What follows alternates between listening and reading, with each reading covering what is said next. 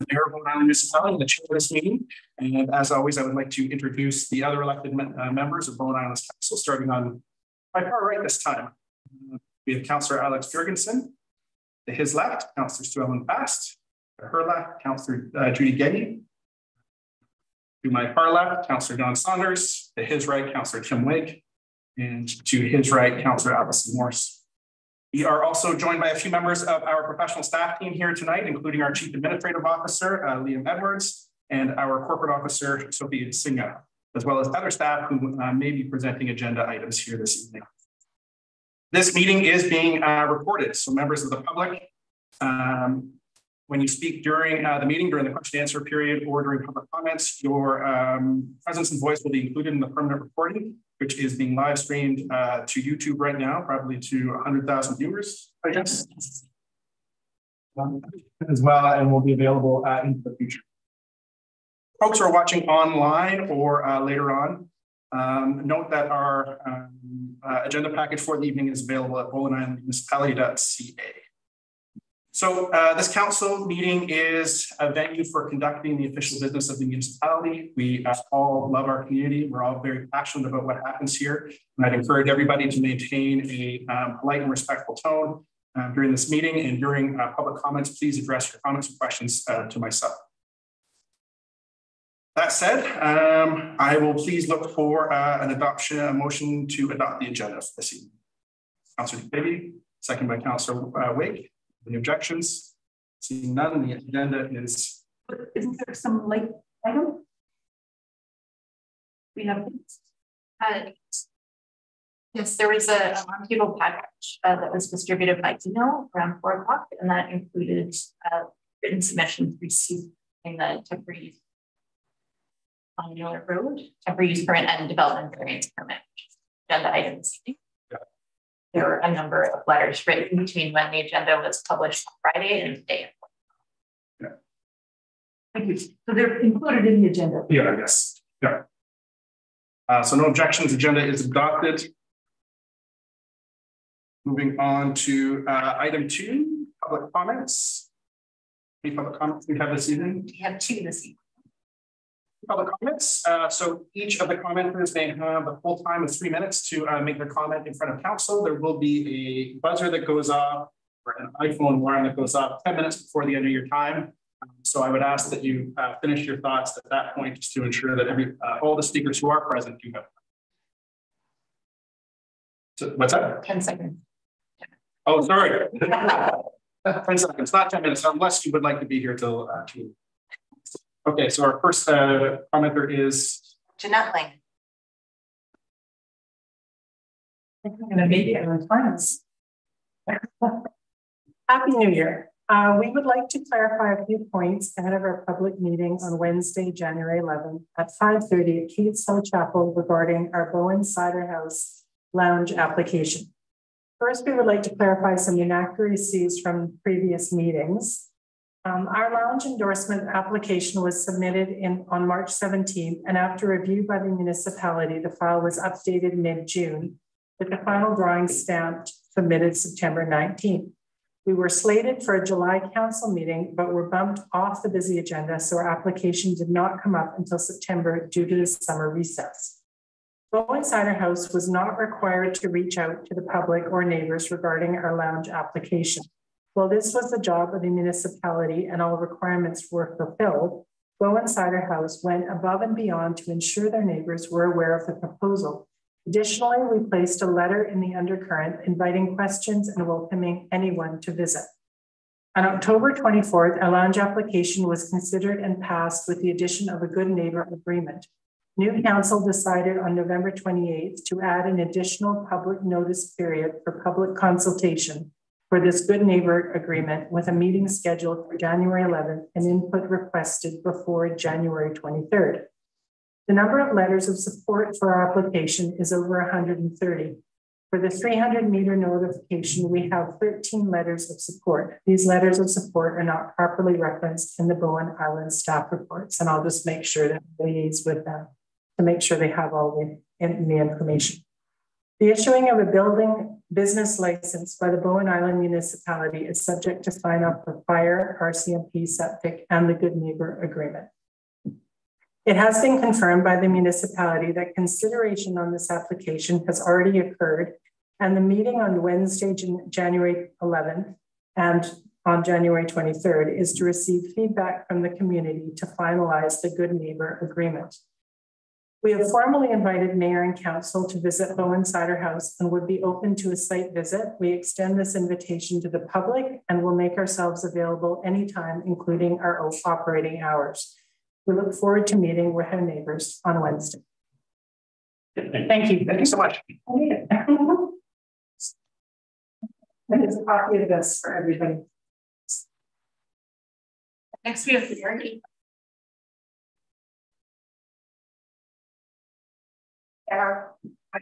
Mary Letson, owner of Positively Fit.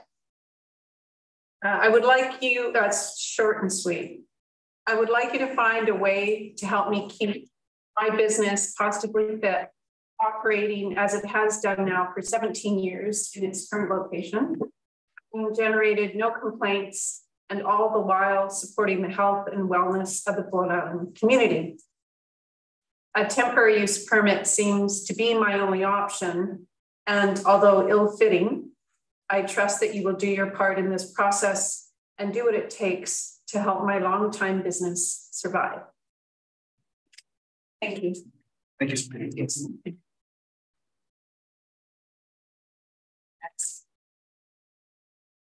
Okay, public comments having concluded, we're looking at item 3, which is the consent agenda. Does anybody care to pull anything from the consent agenda? Did you have your hand up? I was wanting. Accept the consent agenda and relight your box. Oh, okay. No worries. We're both new and rusty after the holidays. Anyone looking to pull anything from the consent agenda? I would like to pull item 12.1. The letter from McDonough.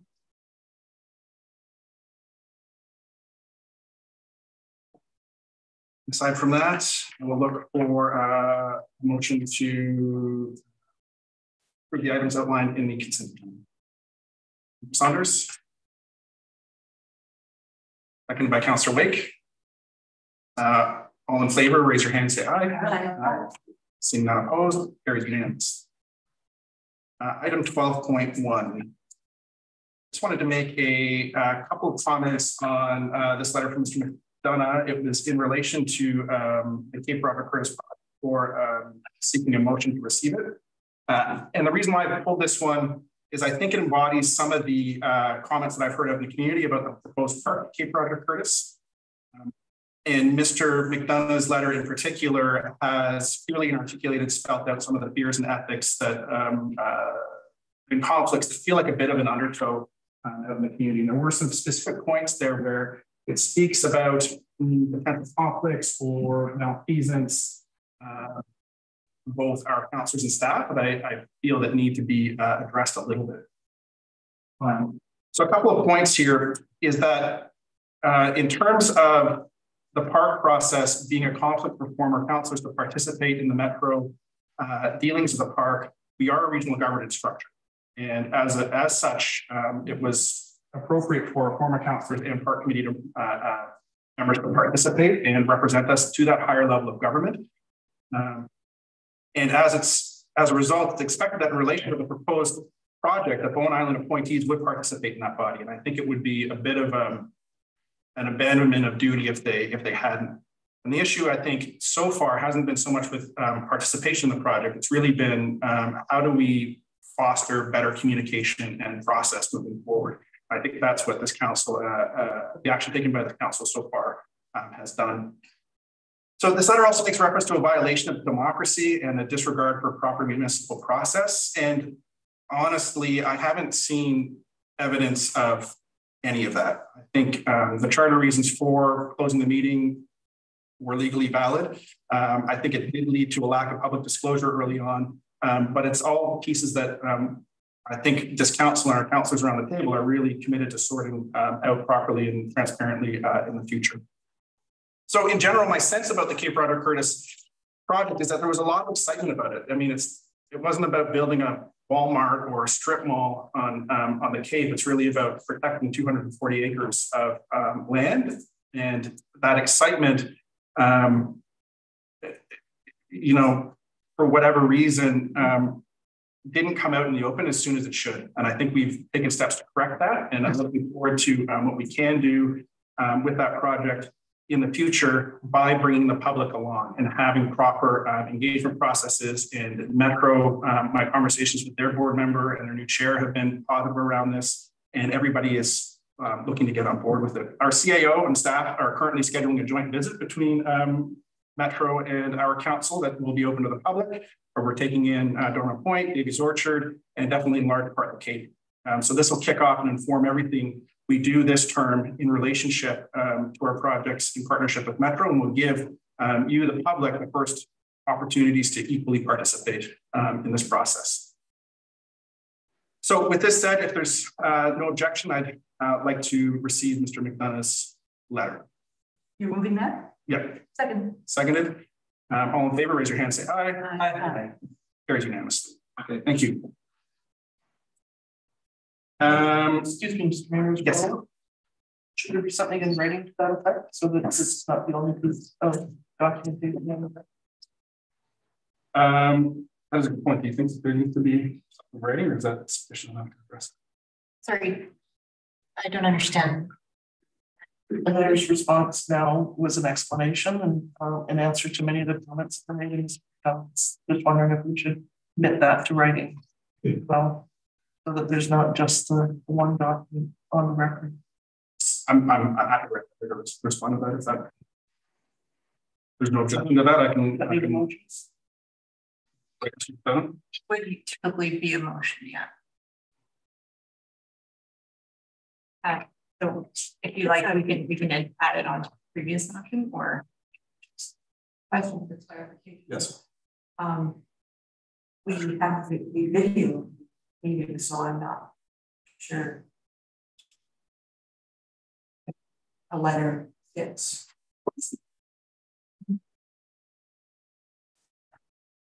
Yes. It's not difficult process. It's another option. Just to have it included in the minutes. We have the video. The summation of I mean, so we could direct Mr. McDonough to the minutes of the meeting and the recording of it. I don't know. This just sounds easier, less formal than writing a letter. It's because the comments are already on the record. Yeah. Yes. We don't typically put information that depth in minutes. The minutes are resolution based. So that would be absolutely different than our usual process, but I'm happy to send a response to it. Just pointing him to the videos. Oh. Can I ask a clarification question, Councillor Geddes? Is she wanting the letter to be a public document so the rest of the public could see it? Yes, I think that this letter, so a letter a lot of concerns, and I think that it's been answered, and I think that we need to make that answer available. So more widely available than listening to a quick transcript. So my preference would be to include it in the minutes under the consent item, because then the letter's there and the answer's there, rather than somebody having to look at a future agenda. However we do it.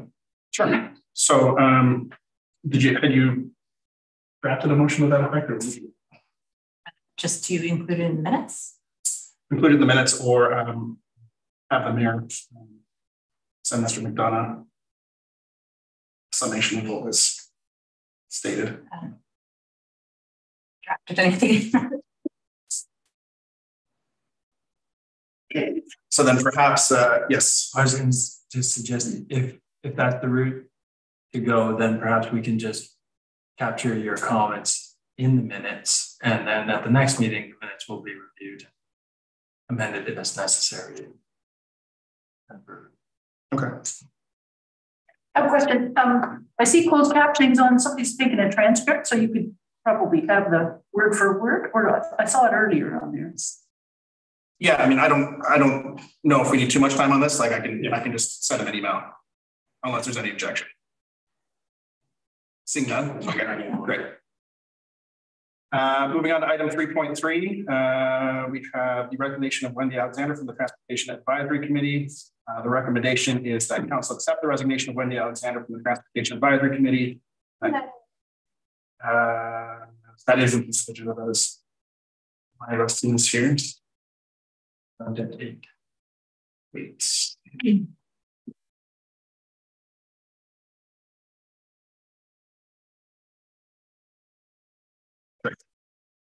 So 8, moving on to staff reports. So 8.1, application for temporary use permit and development variance permit for 1042 Miller Road, positively fit, and I believe we have a presentation from our letter.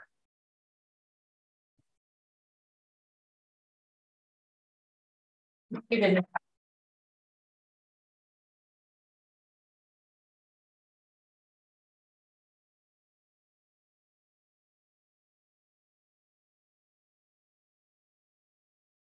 Actually, you're on mute.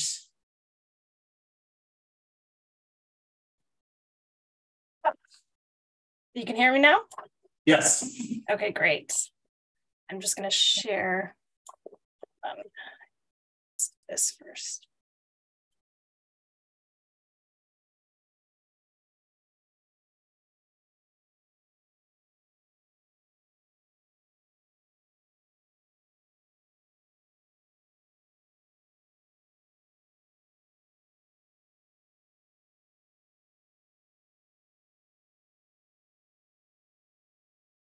Okay, thank you for your patience. So good evening, Mayor and Council. Tonight I'm here to present on the temporary use permit and subsequent development variance permit application at 1042 Miller Road, submitted by applicant Mary Letson and owner of Positively Fit, which is a boutique fitness studio and gym that provides and offers personal training and fitness activities to the island. Natasha? Yeah. Just if you can just wait a moment, we're just trying to get your presentation up on screen here. Oh, sure. Yeah.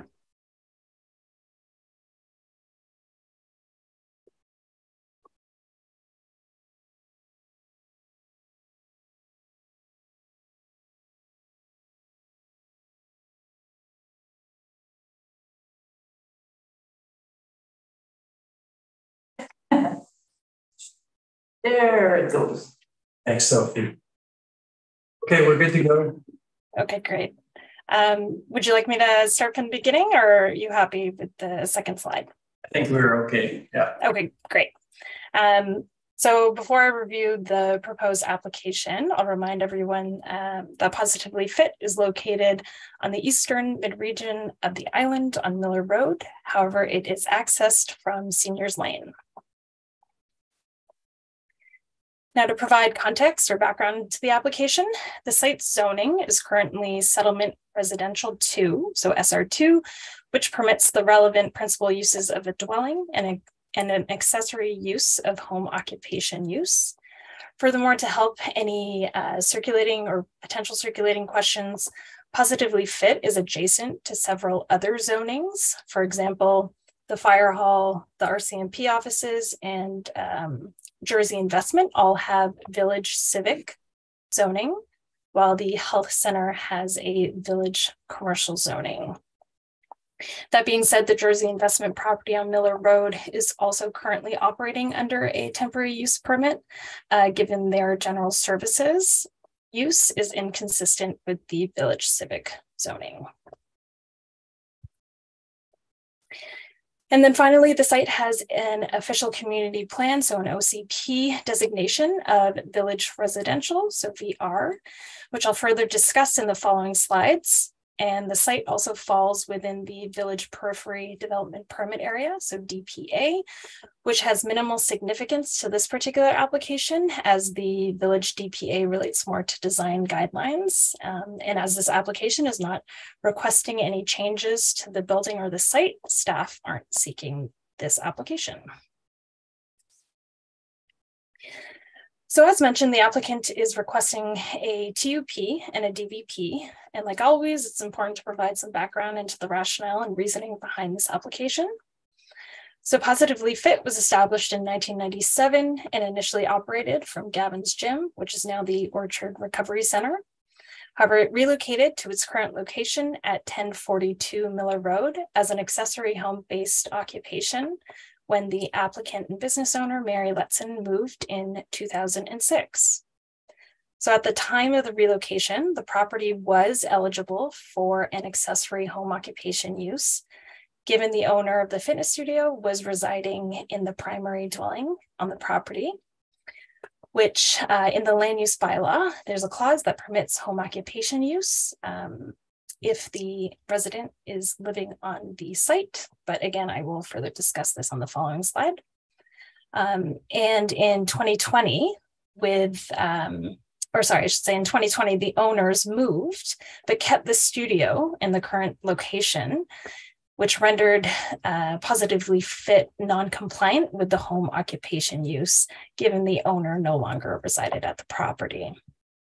So at this time, Positively Fit is currently ineligible for a business license, given its contravention to the home occupation use. And then at present day, as of January 2023, Positively Fit is still operating with a non-compliant home occupation use, and consequently seeking a TUP and DVP application. So just to provide some clarity with the home occupation use, as I mentioned on the previous slide, Positively Fit is no longer compliant with the home occupation use as the owner no longer resides on the property, which is consistent with section 3.35.1 of the land use bylaw, which states a home occupation shall be operated by a resident of the dwelling on that lot.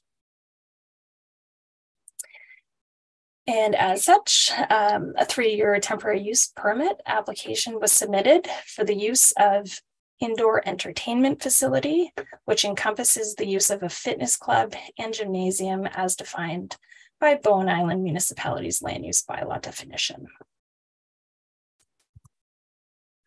Now, as a result of the proposed change of use of indoor entertainment facility, a development variance permit application was submitted to vary the parking requirements that were triggered by the temporary use application.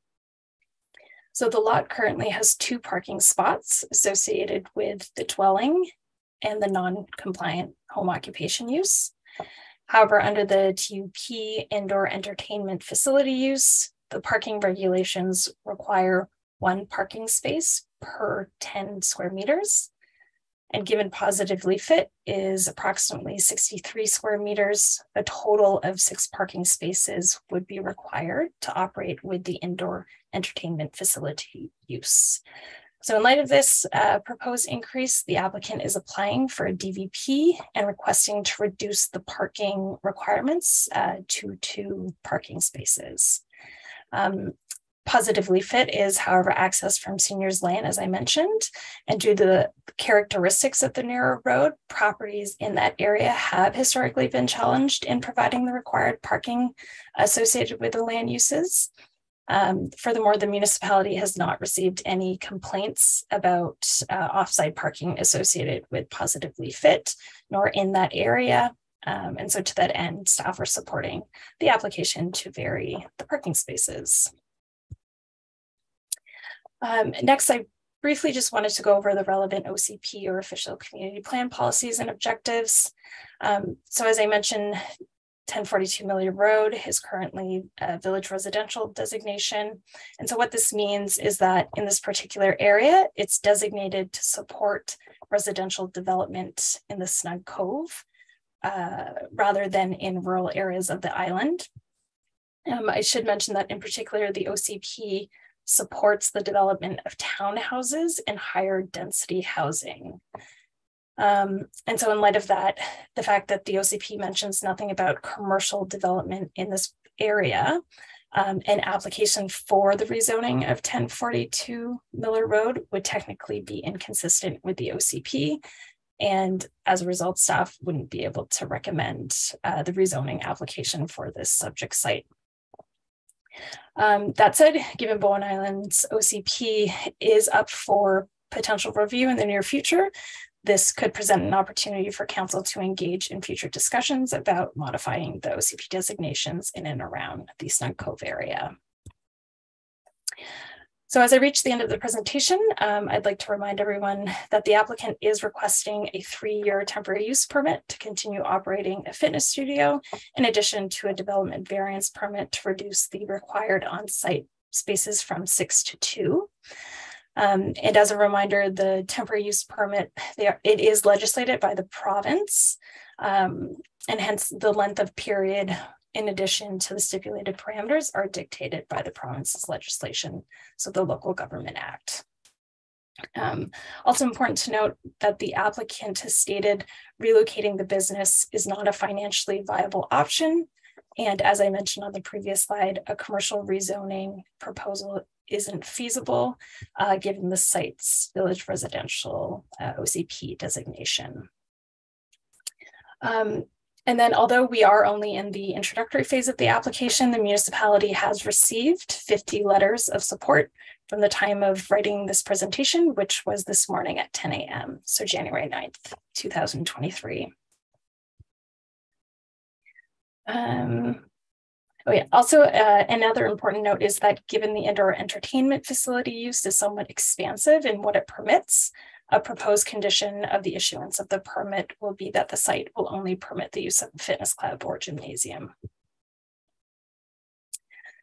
And then before I conclude with the recommendations, so given that I believe this is perhaps only the second TUP or DVP Mayor and Council have been introduced to, I'll quickly go over the timeline and objectives of the TUP and DVP.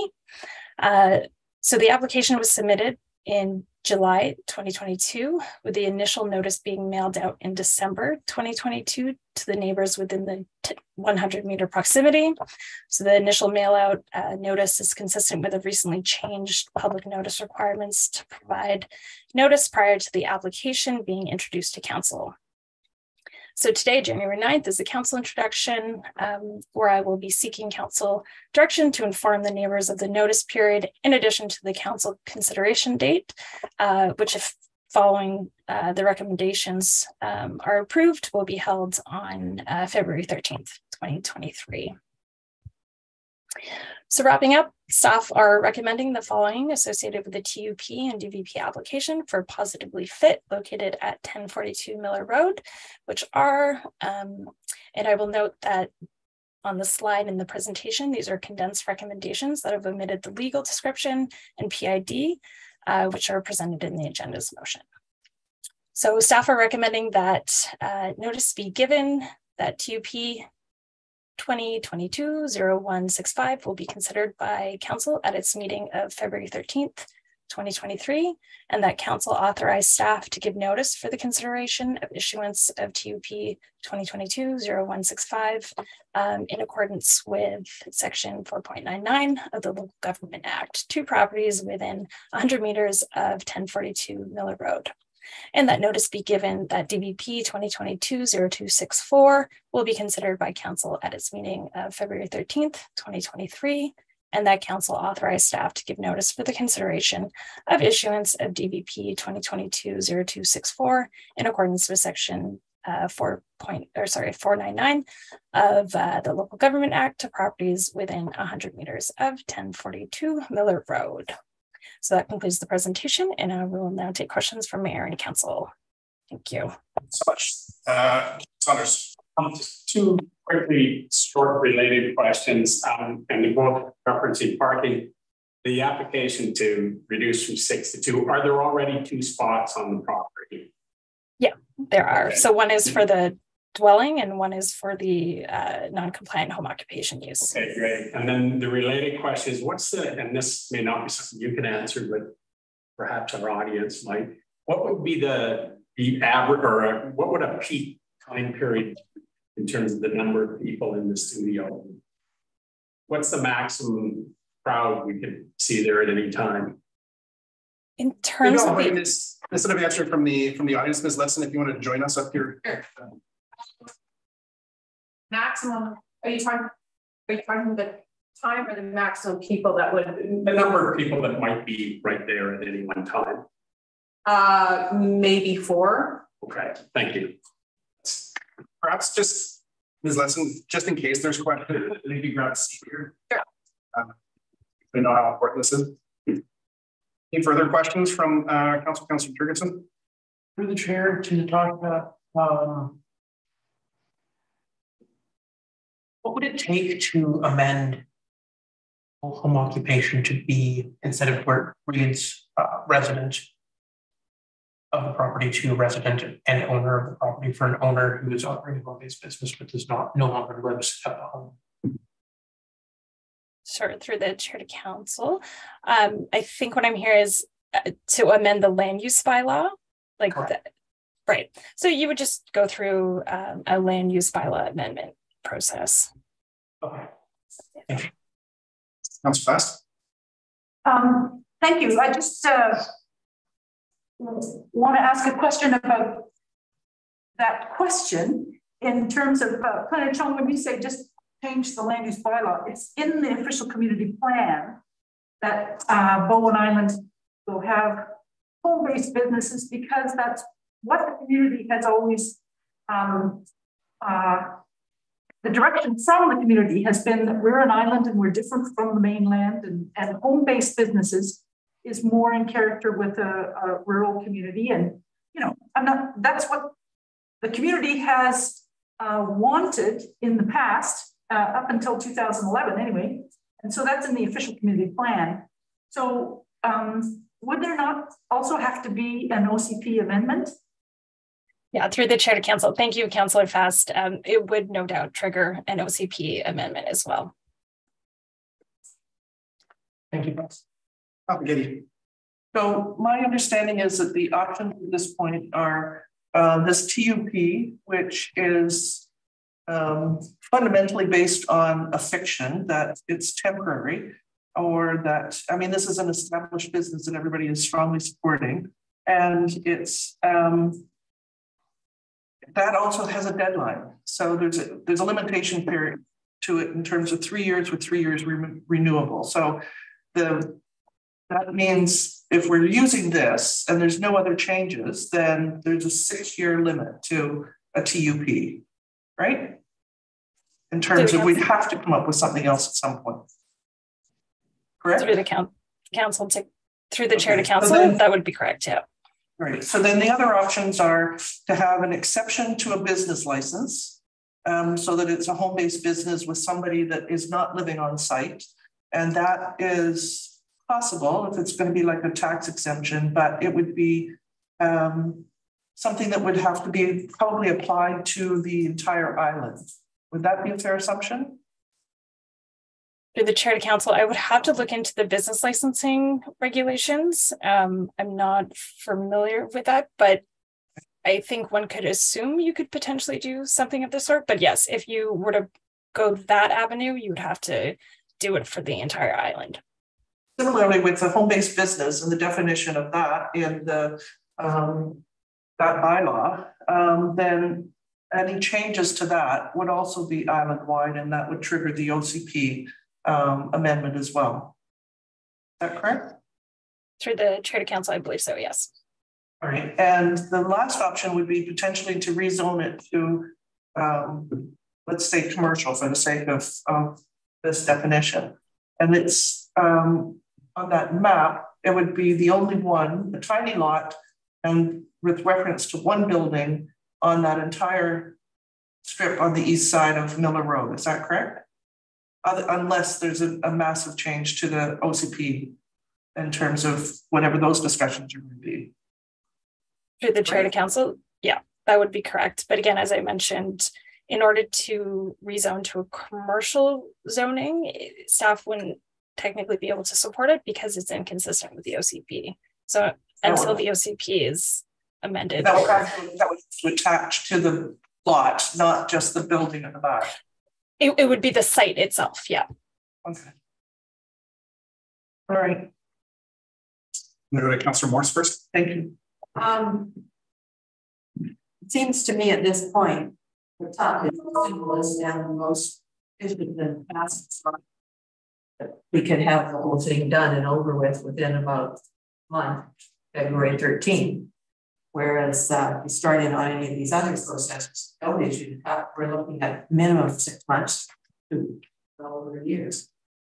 That's rezoning. So we not like we call it when we want to move into here. So in favor of proceeding with the time. And it doesn't mean some of these other options couldn't be pursued in addition to the top later. Yeah.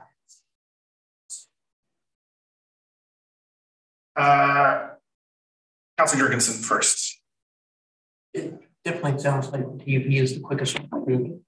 I think we really need to look at this more long term as well to ensure that we're not just sitting here, our next council sitting here 6 years from now going, what we're out of confidence and out of time. Councilor Pass. Sure. I'll start with the question for the planner. Planner John, is there not an option to reapply after the 6 years? Councilor, or through the chair to council, I believe the Local Government Act stipulates you can only reapply after the 3rd year, so the first term. But that's something that I would have to clarify with the folks at the province, whether or not there are potential exceptions. I think Mr. Martin has his hand up here looking to jump in, so I'll... Great. Thank you, Chair. There. A temporary use permit can be issued for years, can be renewed at which point an applicant. So they're often used in more rural parts of the province for things like gravel pits on crown land, where the local government doesn't want the land use to change permanently, but are happy to continue extending the temporary use permit, but essentially provides an opportunity to continue this years for new deposits or so yes, that's for the period of temporary use permit for this use. Thank you. That's because that's what I was in the Islands Trust and at some of the other islands. So it's not like 6 years and that's it. That's it necessarily, but apply again. And I'm also just wanting to follow up, Planner Chung, you mentioned the OCP is potentially up for review. I think that would be a good time to revisit some of these ideas that have shaped the way our island has developed so far, giving everybody the opportunity to run part of their business or their business from their home, part of self-sufficiency in the way people have viewed Bowen Island, perhaps. There's changes when we run a public participation process through the an OCP update process. We might find differently, and that might also be part of the solution. I don't know, or even just for that area in the village periphery area, perhaps. I don't know, but I just see more options, and I just want to encourage us to think about not only this wonderful business with a person we know has contributed a lot to the island and all the good feelings that everybody's got, but also sometimes parcels unexpectedly change hands for whatever reason, retirement, whatever, and eventually we may have applications for a different use in that building and that kind of thing. So I'm happy to see that the draft temporary use permit only permits the current use of the fitness facility in the gymnasium kind of use. And but just if we can try to keep the idea of the person and judging the person separate from the idea of the parcel and how it fits into land use unfolding. And but I'm also in favor of the temporary use permit. I'll shut up now. Thank you, Councillor Bass. Councillor Jurgensen. And then Councillor Gagey. I definitely think it's important to also recognize the accessibility of it. It's in the code, meaning it's walkable to many who don't otherwise have vehicles. It puts it right near the heart of our kind of main commercial area. It also is important to recognize that a temporary use permit, if it is be considered temporary, and the public's understanding of temporary, we do need to have a different solution, I think, for this. But I would be in favor of granting it for now so we can have that time to do that. But I do think the work needs to be done to allow businesses like this to actually be able to continue. Thank you, Councillor Ferguson. Councillor Giddy. Chair, it's a follow-up, I suppose, to Councillor Morris's question in terms of you know, what the options are and whether or not we're locked into these. If what's the existing, I guess, question for the planner Chung, what's the existing situation now? Is it just in limbo with no business license, no permits, but it's operating? All right. Through the chair to council, it is. So we're allowing it to operate with a non-compliant use. So is there a difference in the fees? I mean, if we keep it up in the air and we don't come up with any kind of amendments or exceptions or bylaw changes, and it's a TUP, whether or not it goes on forever, which seems to be a bit of a fiction in terms of temporary, but if that's the route that we choose to go, then how do we settle this for the business so that it doesn't have to come back every doesn't have to worry about, it doesn't have to either apply for rezoning or, you know, somehow or other come up with all of the other, it's the applicant's responsibility to come up with the something that fits the bylaws that we've got. So that's, you know, trying to find the square peg or the square hole for this point and trying to, you know, figure out what will last. It's better to leave it up in the air and carry on and find the solution, or to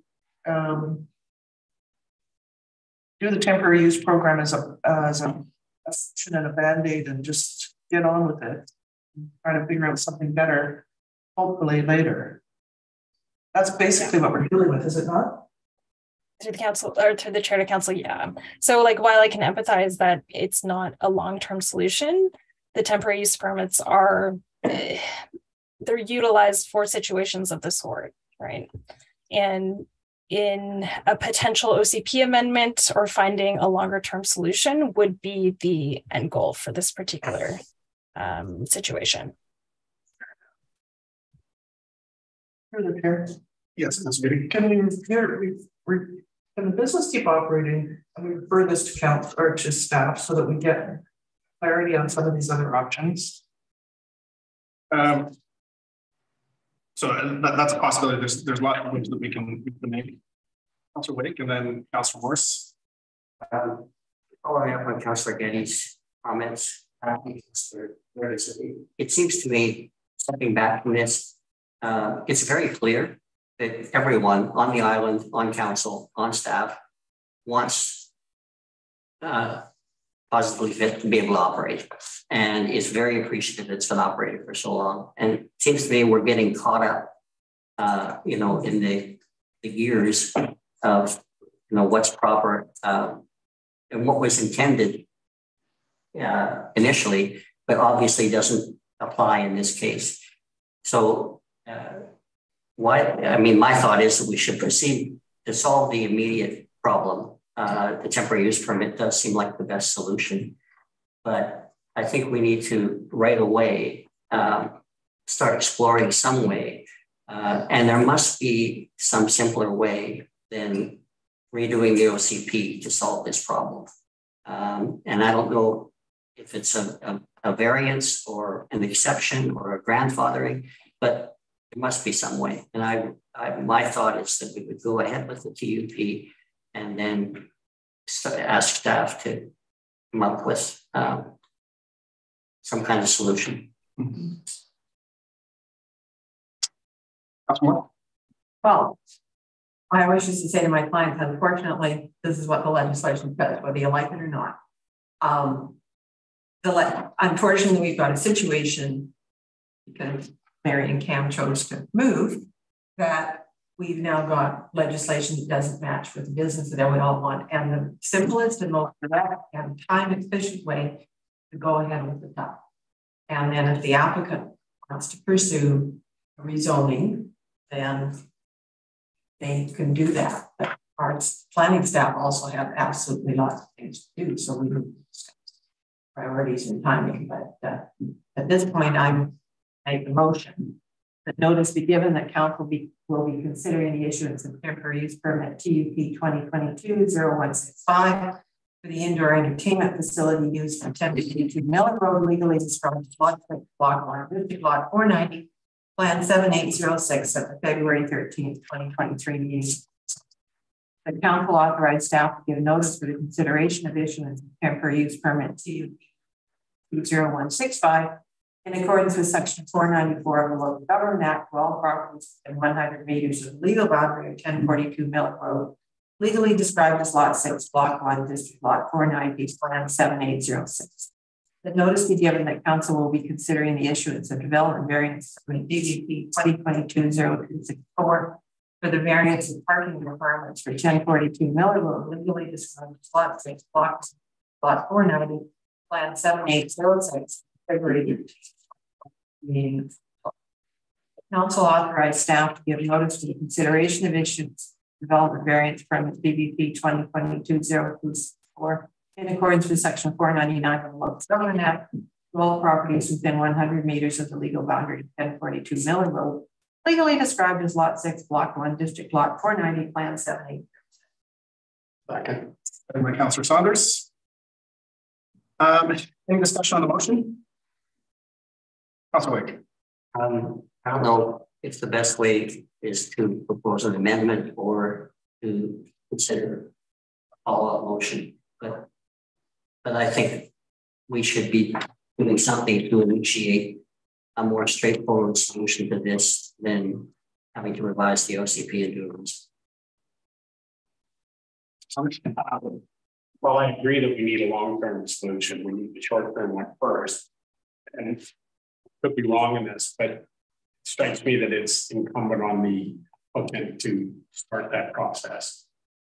In turn, not the TUP process, but a more permanent change, like asking for a zoning change or whatever is necessary.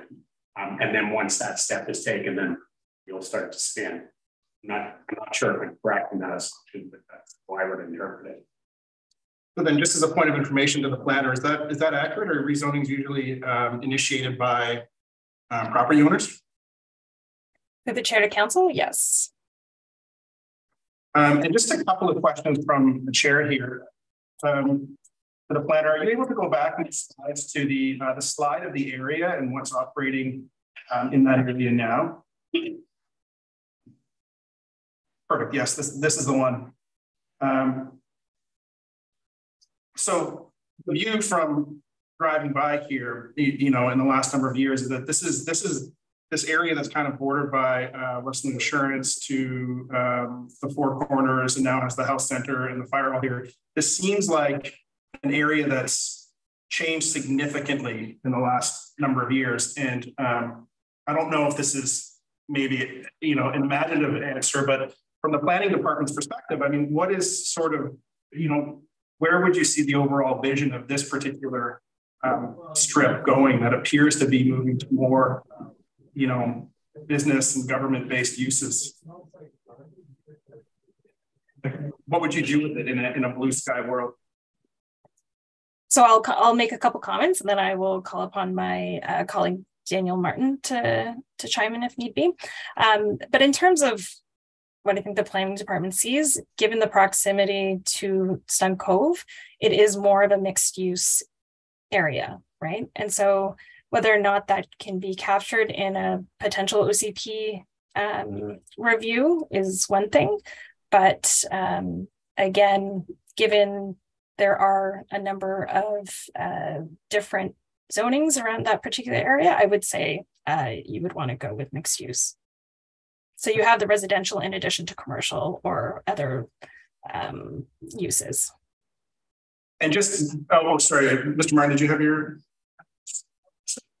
Yeah, I'm just comments to say that the OCP currently extends the village commercial designation for the first 3 properties up Miller, and the remainder is village residential. A few years ago, we had a recent OCP amendment for a property on that strip, and we started at discussion about what our houses would look like for Long Miller. And then we halted it when we realized that there was not sewer capacity to handle what was envisioned. But I think you're right, Maren, that it is a conversation that I think is worth having. How far up Miller essentially do people see sort of the commercial area or mixed use area of Snoqualmie extend? So the 2011 OCP essentially mirrors from the 2005 village plan, which again had those first three properties. The Snoqualmie master plan from 2008 extended the village center where they envisioned it up to essentially the lane boundary between that one. And with the changes on the other side of Miller, so the health center and the fire hall, I think it's a conversation worth having in terms of where is that, how far out does mixed use extend before it becomes sort of more residential. And then so just following up on that, piggybacking on Councillor Wick's question or comments, is there a middle ground between, because we've seen kind of a number of instances where it's either TUP or full-blown rezoning, right? And it leaves, in this case, it leaves the business owner sort of in limbo of like what happens after 3 years. And it's, 3 years from now, council's going to be faced with another TUP conversation again. So is there, from your seat, a process or a mechanism that sits between a TUP process and a full-blown rezoning, or is this just sort of what we're left with and dealing with right now? There's not in the local government act, so it's zoning change. And in this case, when we were faced with this property doesn't comply with the zoning change to allow the commercial use means change. And then I think as planning department, we were faced with, we wouldn't support necessarily this one property changing resignation. Leaving someone's out of it, it's really residential in Miller, right? It doesn't make sense for it to do this haphazard. And so then we say, well, we want to look at all of Miller Road. And suddenly the project of allowing it to continue and get a business license that has grown quite a lot. And I think, well, that seems something that's like a community conversation about, the extent of commercial and mixed use. As a planning department, we saw the temporary use permit as the option that could work. In a sense, knowing that, okay, the OCP is probably coming up for review, it's just a temporary permission while that bigger conversation. Okay. Councillor Jurgensen. Through the chair to the planner, I'd be correct in understanding that the investment on the same stretch of Miller there is also in the same predicament with the GDP benefit from pursuing a mechanism by which it could be the commercial extended as mixed use. Sure, yes, it's on an earlier TUD that was a scheme. Well, in essence, it started at a home occupation. Operator moved out of the building, the business for business license, receive a temporary.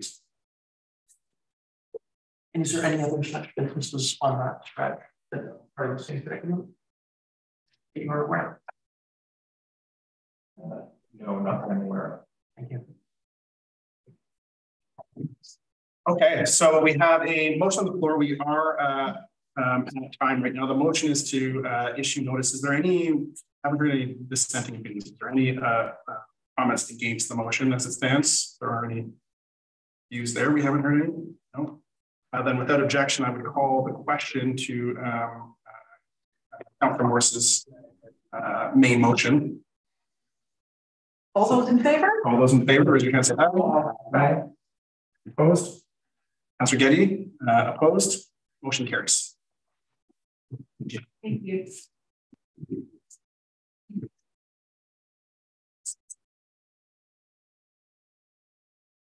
Okay, moving on to item 8.2, update on the proposed island composting facility. Okay, Martin Planner, our CAO, did you wish to speak to that at all? Yes, Mayor. I think to propose a recommendation to defer to January 23rd. We've recently been in recent conversations with both the grant funder as well as technology providers, and we'll have a much better information package available for council at the next council meeting with a with a much crisper decision about whether to proceed. Okay. Anyone like to make that recommendation? Councillor Jurgensen moves the council to defer the update on the proposed on-island composting to the January 23rd, 2023 regular council meeting. Second by Councillor Fast. Any debate on the motion? Seeing none, I will call the question. All in favor? Any opposed? You can say nay. Motion carried unanimously.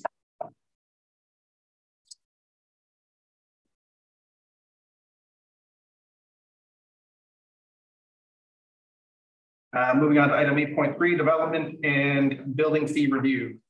Mr. Martin, Manager of Planning and Development.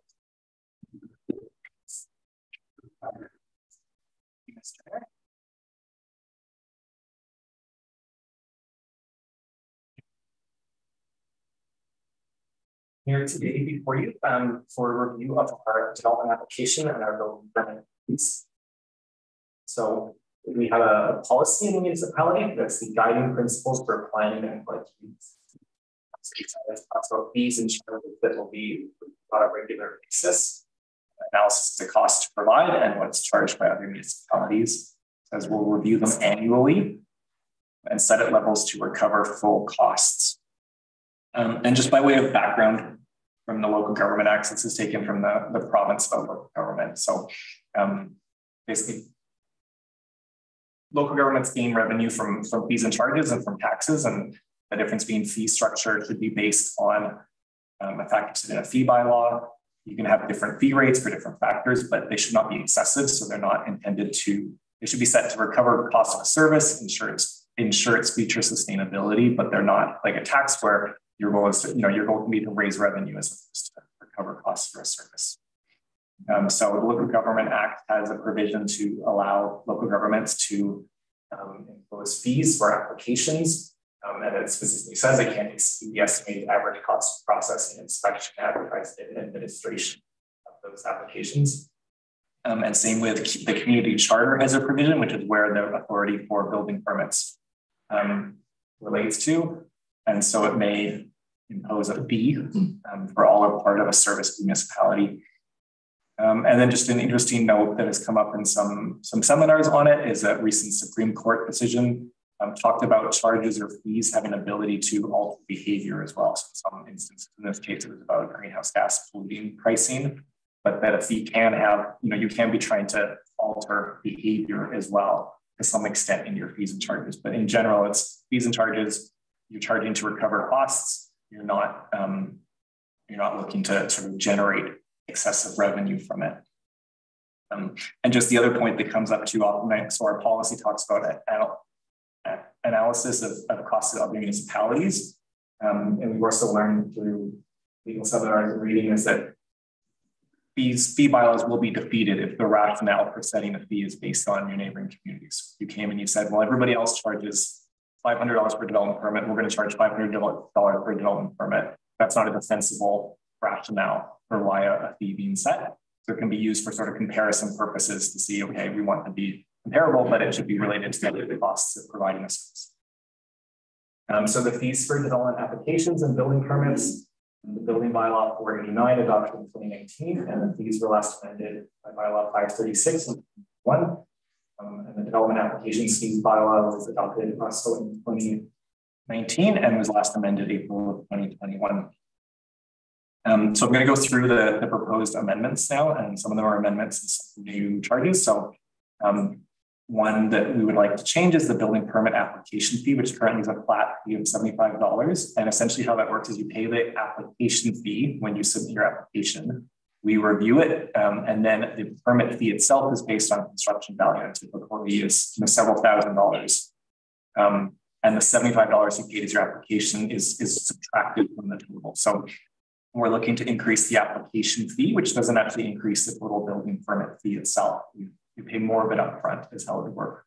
And this is in response to one, looking at how other communities have done it and seeing that this is an approach they've used, but also that we had several cases this year where an application was made, staff reviewed it, staff had several conversations with the applicant. in one case in particular, the applicant was very insistent of the need for their development permit, and staff spent a lot of time doing it, at which point, but when the permit was ready to be issued and the charge was passed on to the fee was, relayed to the applicant, they never paid for their building permit fee, they walked away.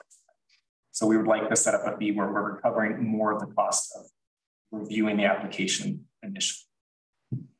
And the next one, so we have a fee for an interim occupancy permit. So this is when a house is, almost complete. The building inspector has done a final inspection. The house is safe, but maybe, sometimes it's like, well, the deck isn't finished because the guardrails aren't ready, and they can fall off the door, and they can be safe, and they can get an interim occupancy, or some of the certificates haven't been completed. And so we charge $200, and what we would like to do is establish a charge that it actually increases. So $300 for subsequent renewals. Or the way to encourage people that you shouldn't be staying on your interim occupancy, you should be working towards occupancy permits. Sometimes we find people move into the house, sort of the motivation and the drive, and we're off. The next one then is for a building permit fee. So changing, essentially the building permit fee itself is based on the construction value of the house. So this hasn't been increased since our first building bylaw in 2002. And in part, the rationale being, well, the construction value has gone up. So the building permit fees have gone up, and they do go up based on the construction value going up. But what we'd look to do is to change, essentially you pay a higher amount for the first value of your first $100,000, you're paying $9 per thousand. And then you pay $8 per thousand after that. And to just change it to say 150,000. And so that was based on looking at how much was $100,000 worth in 2002? What's it worth? Now it's about 150,000. And so essentially I did the math in the report. I don't have before me. I think it's about a $50 increase for a typical building. All right. The next one is specifically for development fees. So development applications is that our bylaw currently says that there's no additional fee if you're doing it for contiguous parcels. So you're applying for a development permit that covers 3 properties, they're all next to each other, you pay the same fee as for one. And the rationale being it's, you're kind of doing the same site visit and the same permit, it's not that much more work. But what we've actually found is the cost to register the permit on title, which is required. We use an agent who can file the land title. It costs us like $130 to file to register it. So if people are applying for 3 properties, they're contiguous, we actually lose money just based on the amount. You'd like to have a thing say, okay, you're paying a lesser amount, it's lesser process, less review than a completely separate application, but there's still a cost involved.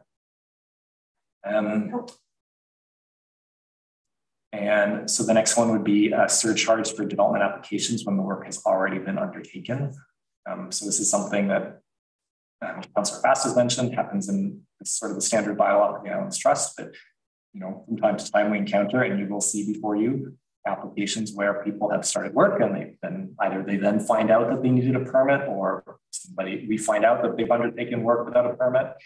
And so this would be saying there's a surcharge for that. So in part to regulate that behavior, and in part to recognize that it does take more work than essentially to follow up and do it after the fact. It is a more involved application. The next one would be a new fee. So our fee bylaw doesn't include a fee for a referral from the Liquor and Cannabis Regulation Branch, such as Bowen Cider House.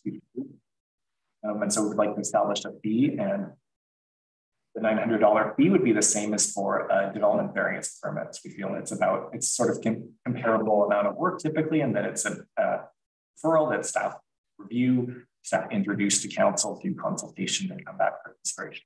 That was a comparable example and a comparable fee structure. So here I just have a slide of those changes that are proposed. So 3 related to building permit fees and 3 related to development application. And so the recommendation is the council refer this report to the Finance Advisory Committee, and council direct staff to draft amendment bylaws to enact the amendments. Thank you, Mr. Martin. Any questions for the planner? It was first thing, Councilor Getty. Chair, I'm just curious what the interim occupancy, how often does that get renewed? We issue them for a 2-month process, and Do people renew? Probably half the people renew, maybe less. And typically the building inspector will give timelines and deadlines and say, oh, you have an interim occupancy, but we want these things occur in that timeline. So all of the interim occupancy permit has a finite date on it, and then they renew it, and proposing charge for that. Basically. Yeah, well, we charge them. Yeah, so we charge the $200 initially, and then we're paying when you renew that you're paying. Okay, thanks. Councilor Getty? Planner Martin, through the chair.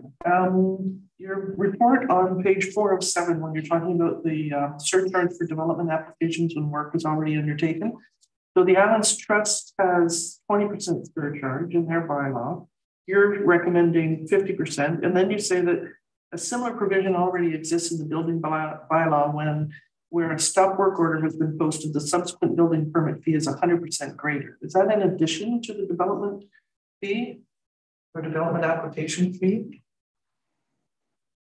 Through the chair, so that would relate to the building permit fees. Unless if you start work and you get a stop work order, your building permit fee is doubled.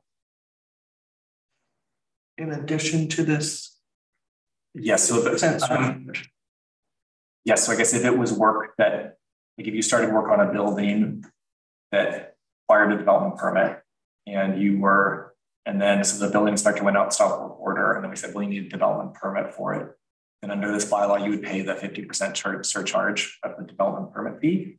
And you would pay the double building permit fees. The nature of it is that the stop work order is much more significant because the fees are much more significant. So a development permit is $350 or $375, $350. So you pay, $175 more. The building permit fee is typically several $1,000s. Thank you, Mayor, and through the chair to just further respond. Not all buildings require a development, so wouldn't necessarily always have both. Councilor Morse, did you have No, that was clarification I received. Councilor Fast? Yeah, I just wanted to say the 20% was in a model bylaw that the Islands Trust proposed for each local trust area, like each main island group. And I believe most of them kept it at the 20%. Some of them were a little lower, some of them I think were a little higher. And I think Bowen is quite different from some of the other islands where the value of construction on a waterfront on Bowen can be much higher than on another island. And so it's, I think we've had in my experience, this is my third term, we've seen a number of, or I have seen a number of people who go ahead and start things and then they're going to seek permission later. And sometimes they're quite complicated things involving blasting and stuff that you can't put back. And I would sooner encourage them to come and actually apply, talk to the planning staff and see what the rules are before that kind of thing happens. So I'm in support of this recommendation to refer it to the Finance Advisory Committee, because I also think we need to keep up with the costs. And we've heard from staff about work becoming either more complex or we now know that they cost more. And I don't think the ordinary taxpayer, the landowners, other landowners shouldn't be subsidizing the cost of development that individual landowners undertake. And so I think I like the idea of it covering all the costs, recover the costs. And so for those two reasons, I'm in support of this recommendation. Thank you, Councilor Fast. Councilor Chair, there's two parts to this recommendation. One that to refer it to the advisory, the Finance Advisory Committee, and the second is for council to direct staff to draft amendment bylaws. Is that putting the horse before the cart? Are we going to have more amendments after the Finance Committee looks at it, do you think? Through the chair, so that would be my intention is to have both recommendations. Otherwise, it would be to refer to the Finance Advisory Committee come back to council with the Finance Advisory Committee recommendation to seek direction to draft the bylaws, as opposed to going to the Finance Advisory Committee, me drafting bylaws based on this report, but probably also based on the Finance Advisory Committee feedback, to come to council with bylaws for first reading. So essentially to save on council. My only question is around the fees themselves, given that the current fee was established in 2002, and it appears that the fees are the same, but it's just the brackets that are sort of shifting. And we've seen 2 decades of inflationary pressure since and cost changes. Is there a need to increase the actual fees at all, or are we just more efficient at processing these, or that hasn't gone up at, I guess, the last 2 decades? Okay. Yes, Mr. Mayor, the main thing for the building permit fees is just that it's based on construction value, and the construction value. Gotcha. Thank you. Councillor Fast? I'd like to move the motion. I move that council refer this report, the building development and building fee review report, to the Finance Advisory Committee, and that council direct staff to draft amendment bylaws to enact the fee amendments in the report dated December 23rd, 2022. Moved by Councillor Fast, second by Councillor Morse. Any discussion on the motion at all? Councillor Fast, you made the motion. You've got the privilege to speak to it if you like. Already, I think we should recover costs, and I think we should try to encourage people to speak to staff before they begin the work. Any other discussion? Seeing none, I'll call that a question. Okay. All in favor, raise your hand, say aye. Motion carries unanimously. Item 8.4, Mr. Planning Development, back for an encore to talk about our 2022 business license year-end review. Thank you, Mr. Mayor. So this is a report I've done every year since our business license bylaw was adopted. So council at the time had wanted to know sort of the status of the business license program was, and so I brought this report annually to give just an overview of how it's gone. So big picture, 2022 saw significantly more businesses licensed, so 676 up from 504 in 2021. Most significantly, we saw large increases in the non-resident business category. So it went from 112 to 161. And both the bed and breakfast and the residential guest accommodation categories also saw large increases. So they both more than doubled. So bed and breakfasts from 19 to 50 licensed, and residential guest accommodation went from 21 to 70 licensed. And so coupled with that increase, we saw a large increase in revenue. So when we started the program in 2019, the first year, the revenue was 23,000 and change. In 2021, so last year, 2 years ago, it was 45,000, and then last year was $73,000. And then primarily, I think for this presentation, I focused it on the short-term rental side, but just one note, I guess, on the non-resident business and the contractor licensing. So in 2022, we became much more strict, probably is a good way to put it, in terms of seeking business license information from contractors associated with building permit applications. So when previously we sought it from the applicants named on the application, now we're much more thorough, I think, in terms of wanting to know like the plumber information, the electrician, and essentially using that building permit as a point to say, your sub-trades need license. And so I think that drove at least some of that increase. All right, so then short-term rental. So we contract a company called Hamari that monitors our short-term rental listings. So they seek a number of online platforms, and they provide us reports with properties. They are generally able to identify the listing, or planning staff or other municipal staff are able to identify the listing. This image is taken from their dashboard of their stats that I took right in the report. And almost the thing I want to say from it is, so one, people can, they count things differently essentially than our data. So they say here 173 listings. And if you look at our B&B and RGA listings are licensed, it's less than that. And in part that's because Hamari counts it like if you have a 3-bedroom, you have 3 bedrooms you rent as a B&B, that could be 3 listings on Hamari or even more. Because we'll see people, with 2 bedrooms, they'll list 1 bedroom and they'll list 2 bedrooms and then they'll list the unit that's both bedrooms together. And so Hamari says, well, that's 3 active listings. We say that's 1 license. And the other thing that is it has about the 58.4% active listings identified.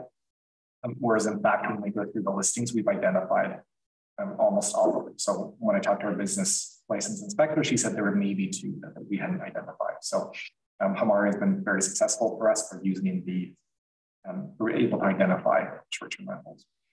I also just find some of the stats interesting. So you can see the average nightly rate on Bowen, $206. Right, I think. They also provide great stats and looking back. So this is the short-term rental listings over time. And so you see, as you'd expect through 2020, early 2021, our listings are pretty flat at less than 100. And then we see sort of mid-2021, this growth happened. So we're now at the 180 listings. So it's essentially doubled in a year and a half or so. Hamari also estimates short-term rental revenue on Bowen starting in 2018, which is useful because you can see sort of the pre-COVID numbers. So you see 2019 is pre-COVID at $938,000 in revenue, they estimate. Obviously a big drop in 2020, 2021 sort of back to that same level, and then 2022 surpassing that number with sort of $1.1 million in revenue for short-term rental. And then again, just sort of continuing that same story. So short-term rental listing by year ad created, it shows, and showing the largest number, 2022, 17.5% of the listings were created in 2022. So we've seen quite significant growth in 2022 in the short-term rental market. So the recommendation is just that council refer this report to the Community Economic Development Committee. Thank you, Mark. Questions, Councillor Pass? Thank you, Madam Martin. I was interested in that COVID effect in 2020 because I did know that it went down quite a bit. It looks like it's recovered.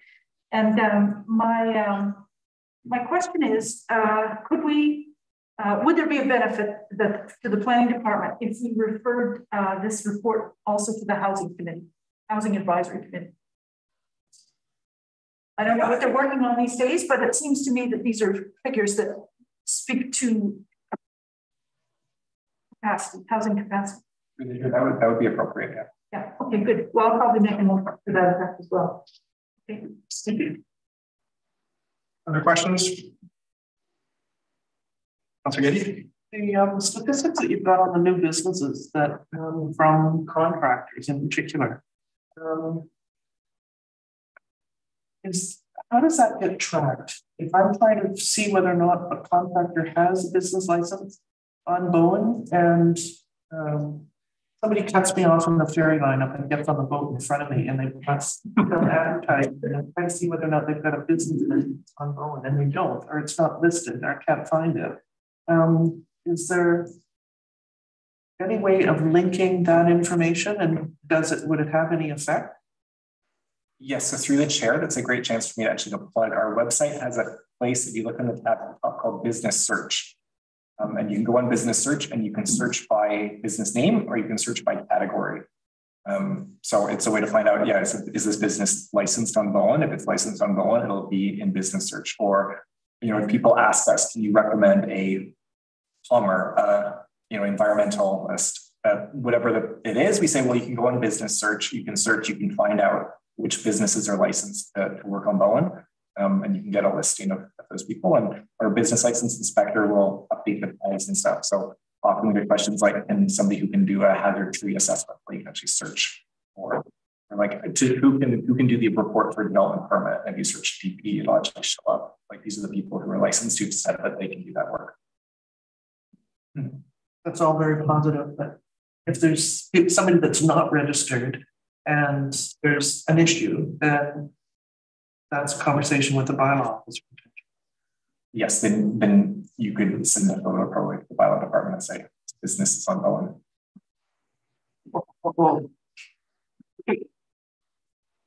Any questions for the planner? I'll make the motion. I've got a question. Okay. Is the velocity of the increase of short-term rental units of concern to the planning department at all? Yes. Yes, I think that our permission for short-term rentals was done in 2020, and I think it is quite permissive if you look at the province. And in 2022, we've seen quite a growth. We've seen you can look at examples on like Seashell and Gibson's. We did quite extensive outreach on their short-term rental market, and they ended up, the result of that was they end up with more restrictive. So they previously, when we had done the short-term rental work, Seashell was one of the examples of like a more permissive regime for short-term rentals. They've since become more restrictive. And I do think through 2022, we have seen an impact on our housing market. When we watch sort of the new listings go up, it's incredible how many times it's like a new house sale and it's a new rental listing. So yes, it is something that I would say we are concerned. Councilor Morris? In our short-term rental guidelines, if I'm remembering correctly, you can only rent it out for 120 days. Not being rented all year. Mm-hmm. So I think there's a number of situations where it's being used for a mortgage helper, and the people that are living in the house will move out into mom and dad's place and in order to help pay the mortgage. Mm-hmm. And I'm also hearing there's a lot of backlash to what's going on in Seashell. I think we council might be reviewing it. The chair, is there a way that's like if the law says 6 months, is there anybody tracking it? We know. Yes, Hamari does track it. Oh, okay.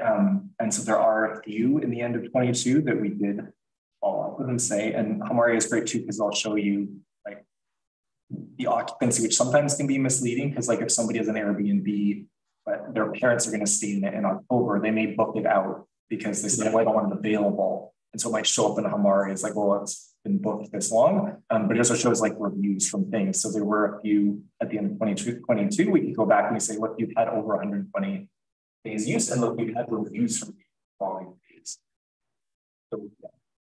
Thank you. I'd like to make the motion. Right on. I'd like to move that I'd like to move that council refer this report to the Housing Advisory Committee and to the Community Economic Development Committee for information. Moved, seconded by Councillor Saunders. Any discussion on the motion? Seeing none, I'll call the question. All in favor, raise your hand, say aye. Aye.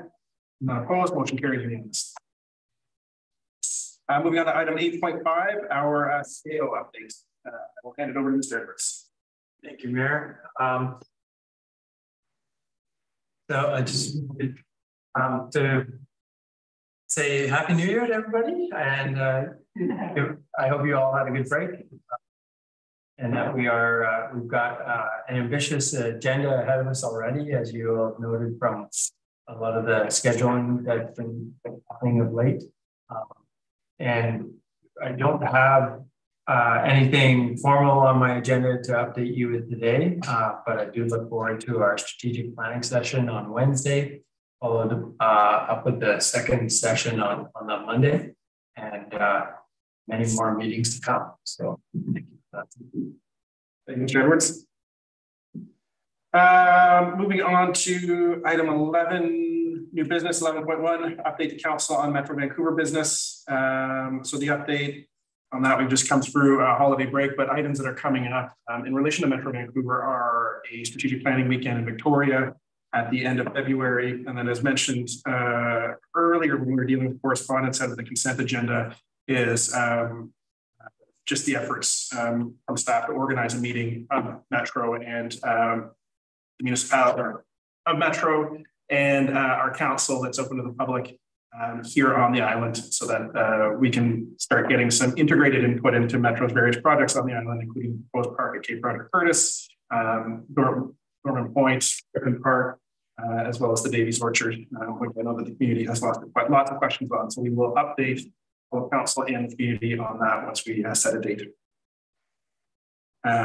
Moving on to item 11.2, update on the Council on Islands Trust business from our Island Trust Municipal trustees. Sure, I'll start. I just let you know, I had a meeting of the Trust Programs Committee today. So I'm one of 6 trustees on that committee. That happens to be the group that is dealing with the Islands Trust Policy Statement Update, which you might also know as Islands 2050. So that's kind of updating the directive policies. You may have seen this, or you will see this in some of our council reports. It's a kind of list of directive policies that we can't change the official community plan to be against any of these. And they're pretty basic things like local trust committees and island communities shall in their official community plans and regulatory bylaws address the needs and locations for marine dependent land uses and all kinds of things to do with the environment and all kinds of directive policies. So it's like an umbrella of policies over all of the islands, the different OCPs. So it's like an umbrella OCP. Anyway, this is under review. It's been under review for a while. It's been lots of conversations, and so I'm on the committee that is an advisory committee to Trust Council on that. And I just wanted to flag 12 point. I wanted to flag this. This is the Heron, the newsletter of the Islands Trust Conservancy. So the biodiversity arm of the trust. You should have had one in your mailbox. And 12.16 in our agenda is about Link Island. That's it. A family donated a whole island to the Islands Trust Conservancy as a nature reserve. And finally, I'm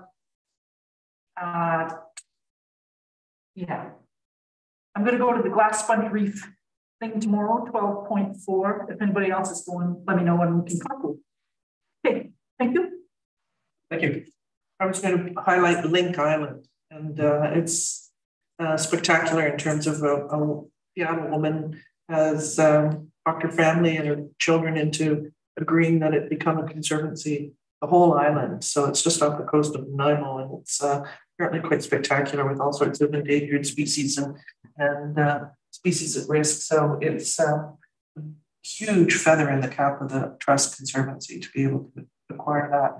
And it's interesting in the context of our discussions around the budget, because there's been efforts made to try and figure out what a plan could be to approach the province in terms of increasing the provincial money to the trust, because everything's been put aside to local governments, and it's become based on property taxes. And something like this becomes owned by the province. So the Conservancy is holding a whole lot of really high-end real estate in trust for the province.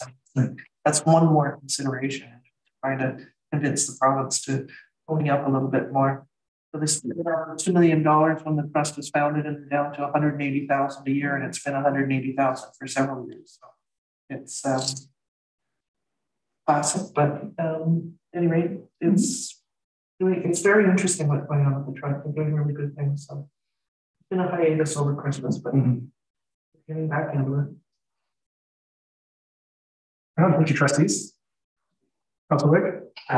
For Councilor Bass, to the chair. In the policy directive document they had there, I'm sure there's most of it is about environmental protection and that kind of thing, but I'm just wondering if there's anything about community development. Yeah, the big headings are ecosystem protection and preservation. That's what the mandate of the trust is, but it's also policies for stewardship of resources. So that's things like identify and protect agricultural land and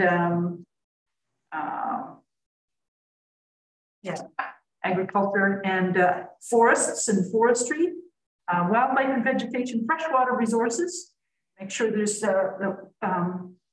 ensure that water use is not detrimental to in-stream uses, and all kinds of details like that. And soils and other resources, coastal areas and marine shorelands. So protect public access to the shore, for example, is one of them. That's 4.5.10, with lots of them. And then there's aesthetic qualities. This is sustainable communities. Aesthetic qualities, growth and development. There's a number of policies under that. For example, identify areas hazardous to development, such as areas hazardous, subject to flooding, those kinds of things, including shoreline flooding. Transportation and utilities, disposal of waste, cultural and natural heritage, economic opportunities, health and well-being. Yeah. I'm happy to send you a link if you like. That'd be great. Okay. Thank you. Councilor Morris? It just occurred to me when we were talking about the Islands Trust. Traditionally, they have come and made a presentation to new councils on the Islands Trust. Any discussions happening about that? Yes, through the mayor. I've talked with the CAO of the trust, and we're trying to arrange for a meeting where they would come to Bowen this spring for that very reason. And then also in response to Councillor Wake's question about development elements of the trust policy statement, there are quite a number of elements in there, and some especially new elements that were being proposed and considered in the initial drafts around housing development.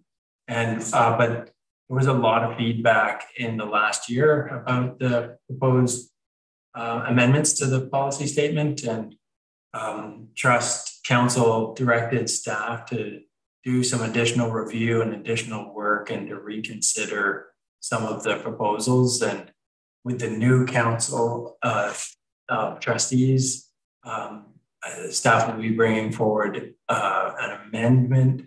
I don't know what that looks like, and a proposed timeline as well. I don't know what that looks like. I think it's too soon to say. It's too soon. We discussed it today, but all we did today really was, through the chair, excuse me, was elect a chair of our committee and a vice chair, and decide who would sit on financial planning committee, and get a bit of orientation and an overview. So it's still very early days. I would say also that Bowen Island Municipal Council in the previous term did submit some comments into the process already. So staff can look at those. And it's all, the input is on the website. Councilor Wake? Through the chair. I guess what I'm really wondering about is whether community development, housing supports for the community are being encouraged or are being limited by these policy statements. Then which directions are going? I can speak to that. The project of updating the trust policy statement had a number of main goals, main objectives, or key areas. One of them was housing. One of them was First Nations reconciliation. The Islands Trust area has 30 plus nations whose homelands are in the area. And the third one was climate change. So these are all things that badly need an update after 20 years or whatever it's been. And the world has changed and is changing. And so the focus was on those. I think it's broadened out a little bit since then, but yeah, certainly housing is in there, and the idea of sustainable communities. Okay. Is there, I mean, just following up on that housing question, is there, given that Bowen is the only municipality within the trust, we have our own planning department, we generally are dealing with our own housing issues, what do you see any linkages or what do you see as a strategic linkages between what the Islands Trust is doing with housing and what Bowen Island is doing with housing, and what the role either as steward, servant, or leader should be in that? Well, we're a member of a federation, not leader or steward or servant. Yeah. And so Judy and I are the formal, we sit on trust council, but there's lots of opportunities for input. I think, like I said, any amendment we make to our official community plan needs to be considered alongside the directive policy statement directives. And but apart from that, I don't see that there's a lot of difference. I'm sorry, I didn't come prepared to speak. And there'll be lots of, they're great questions, and everybody's got these questions. And go back to Liam. I'm going to go to Wendy first, and then to Edwards. Through the chair, at the beginning of every council meeting, the two that I've been to so far, there's a round table where people give an update to the rest of the trustees in terms of what's happening on their island.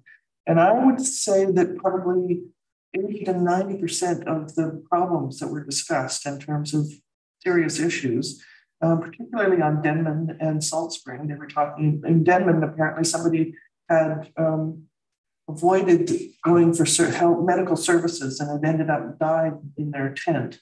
And the community was very upset about it. And I may have all the facts wrong, but there was something that was very upsetting. But housing, I think, is a massive, significant issue on the other islands. And I'm not familiar with all the committees and who actually is going to be dealing with it. But I think that there is a great deal that's everybody's trying to figure out in terms of jurisdictions and federal funding and whether it's rural or urban. And who's got a bigger problem. So that was, I had sent you something that was from the,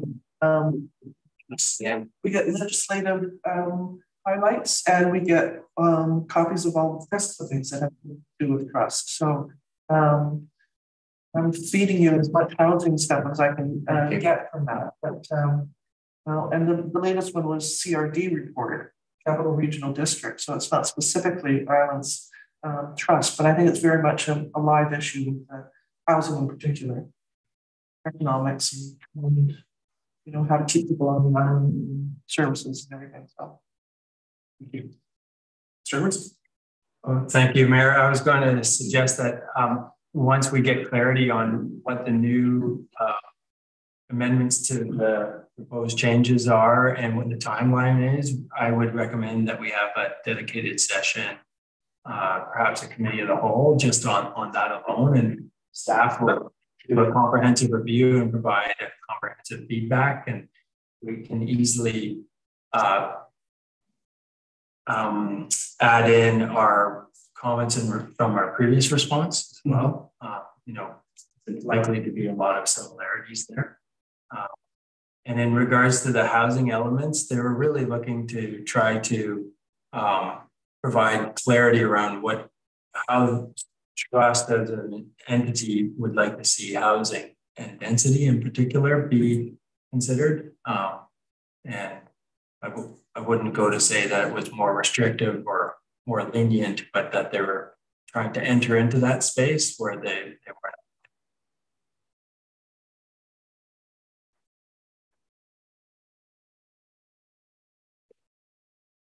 Trust. Item 11.3 update to Council on Transit Affairs Council. There haven't been any meetings. The next meeting of Transit Affairs Council is on January 26th, where we'll receive committee appointments from Chair Brad West. So I anticipate a significant update in our first meeting.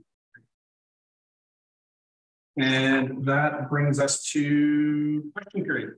So question period is an opportunity for members of the public who are left, if you'd like to ask questions or clarification to an item discussed at the meeting. So questions must relate to an item on the agenda, and questions must be directed to the mayor. So questions are limited to 2 questions per speaker and must not exceed 3 minutes total. Is there anyone from the public who would like to ask a question? You're good? You sure? Is there anyone online who would ask a question? Nope.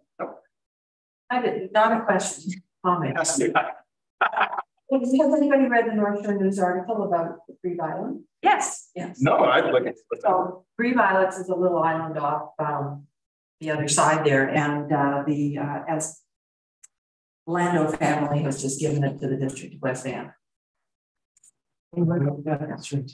One of the little bird nesting type islands with the Seal Rock or whatever we used to call it. Yeah, that's right. So it's off of West Van. Yeah, that's nice little addition. Well, that's in addition to their gift many years ago for planning this. Oh, we're done. And what sort of using this Squamish too? Okay, and then item 14, adjournment. All in favor, raise your hand, say aye. All right, motion carries. We are adjourned. Deadline. Well, then.